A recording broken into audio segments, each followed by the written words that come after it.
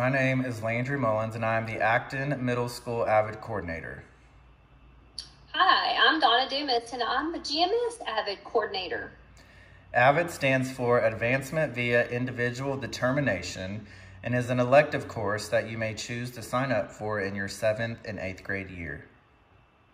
Coach Mullins and I have designed an application. We've put it on Google Classroom for you to fill out, and you can fill it out as soon as you get it back to us, and then we will get in contact, and we'll hope to see you next year.